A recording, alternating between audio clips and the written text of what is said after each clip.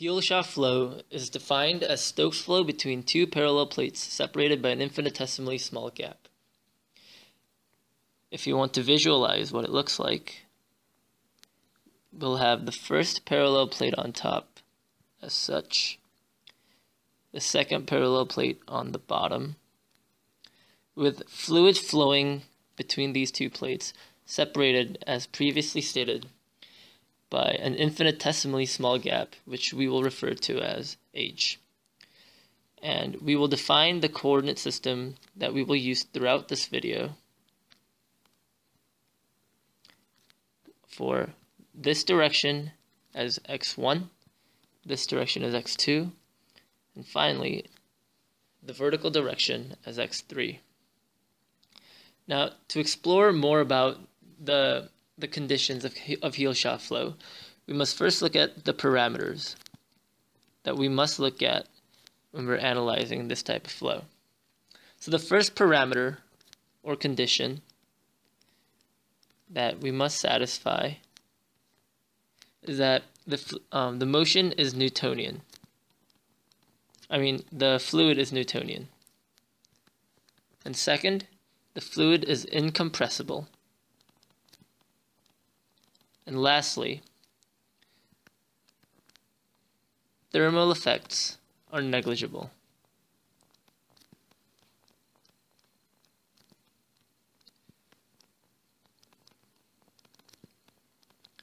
And from these parameters and conditions arise characteristics of Hele Shaw flow. And the unique characteristics of Hele Shaw flow is, number one, viscosity is dominant.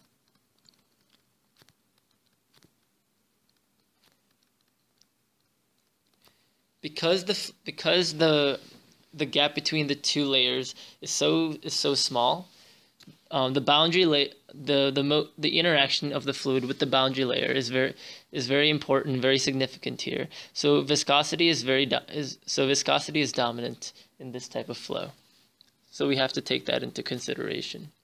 And second of all, we want to model this flow as laminar flow. And it is through this approach that we will attempt to solve the equations of motion.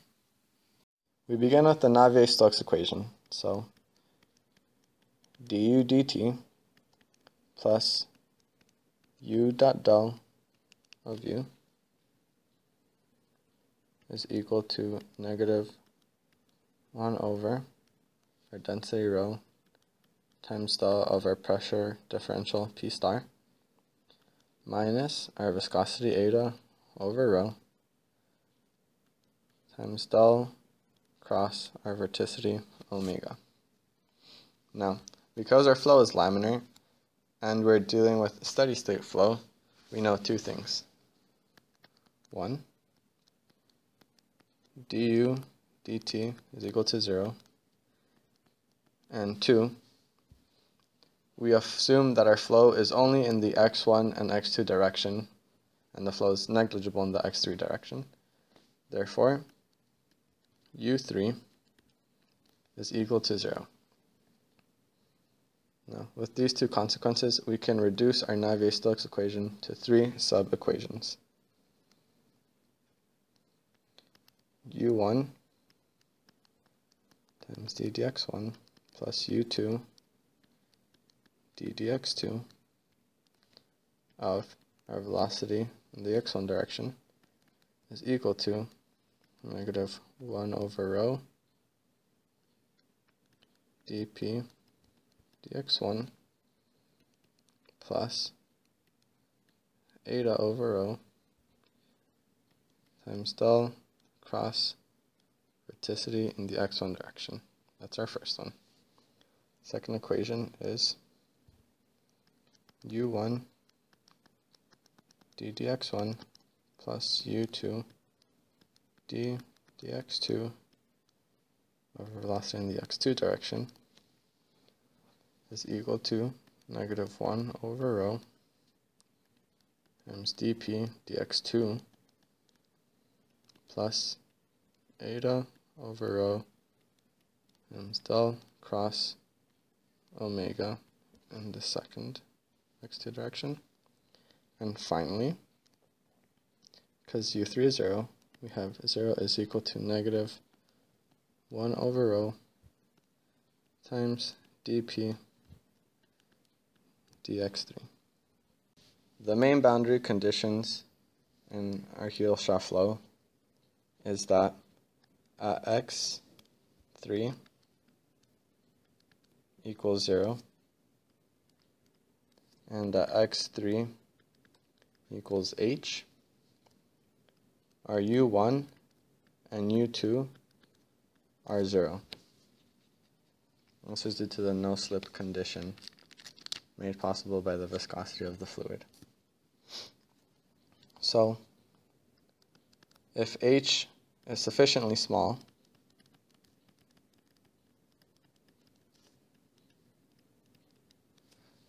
it means that the first and second order derivatives of our velocity in the x1 and x2 directions are negligibly small compared to the derivative of the same order in the x3 direction.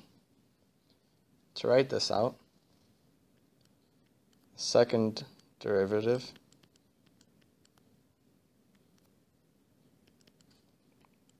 in the x1 and x2 direction of our velocity u is much smaller than the second derivative in the x3 direction of that same velocity u, where j is equal to 1 and 2. Using the same logic, and also with a viscosity that is sufficiently large,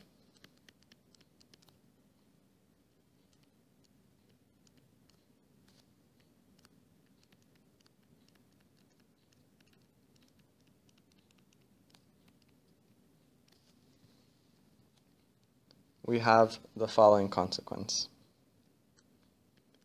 u1 ddx1 plus u2 ddx2 of our velocity, uj, is much smaller than our viscosity, eta, over density, rho, times the second derivative of the velocity in the x3 direction.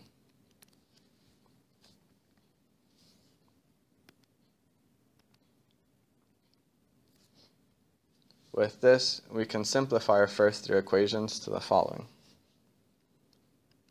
dp dx1 is equal to our viscosity times the second derivative of u1 in the x3 direction,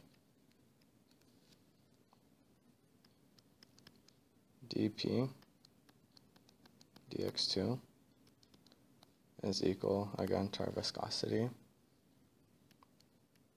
times the second derivative of u2 in the x3 direction, and dp dx3 is equal to 0. These equations, particularly the third one, show that our pressure is not dependent on x3. Therefore, our velocities u1 and u2 can only be functions of up to 2 degrees. Therefore, our differential equations, or our differential solution to these equations is that u1 is going to be equal to a times x3 times x3 minus h. Now, the reason that we have these conditions is due to, or rather, the reason that we have, that our equation takes this form is because of our boundary conditions. If you remember, at x3 equals 0 or x3 equals to h, u1 and u2 are equal to 0. Also, let me change this to be j, because this applies to both u1 and u2. Now we see that this is a second order equation because we have a factor of x3 squared, but it also satisfies our boundary conditions that at x equals 0 and at x equals h, our uj is equal to 0. Now, let's just rewrite that equation.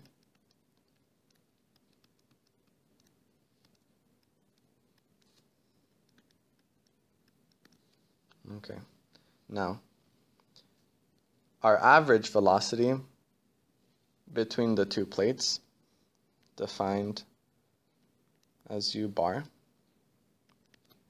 is 1 over h times the integral of our velocity with respect to x3 from 0 to h.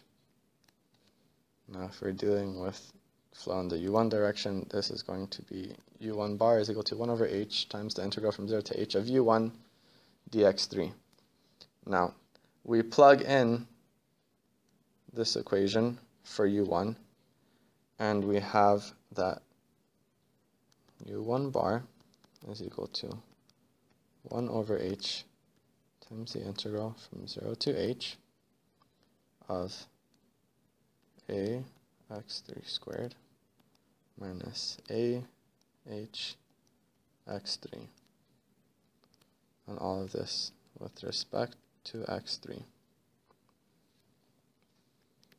We can then split the integral to the two components and expand to get that this is equal to 1 over h times a over 3 times x3 cubed minus AH over 2 times x3 squared, evaluated at 0 and at h. This is then equal to 1 over h times a over 3 h cubed minus a over 2 h squared, which is, oh sorry, this is actually h cubed. And this leaves us with a over h times 2h to the third minus 3h to the third all over 6, which is negative AH squared over 6, which is U1 barred, if you see back from the top. Therefore, A is equal to negative 6 U1 bar over H squared. Going back to our equation for U1 then, we have that U1 is equal to negative 6 U1 bar over H squared times x3, all that times x3 minus h. U2 is equal to minus 6 U2 bar over h squared times x3 minus h. Of course, where in both these equations, uj bar again is equal to 1 over h times integral from 0 to h of uj dx3.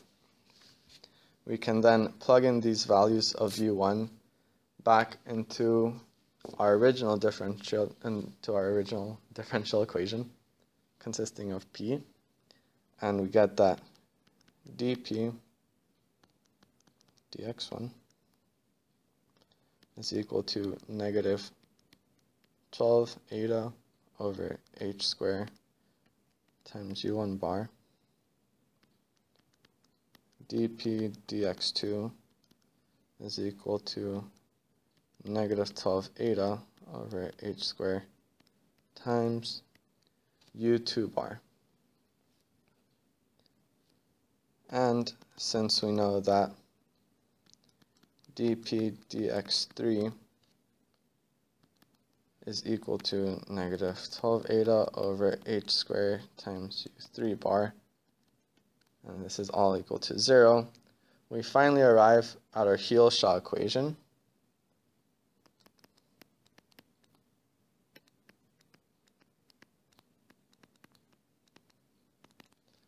which is that u bar is equal to minus h squared over 12 eta times del of p.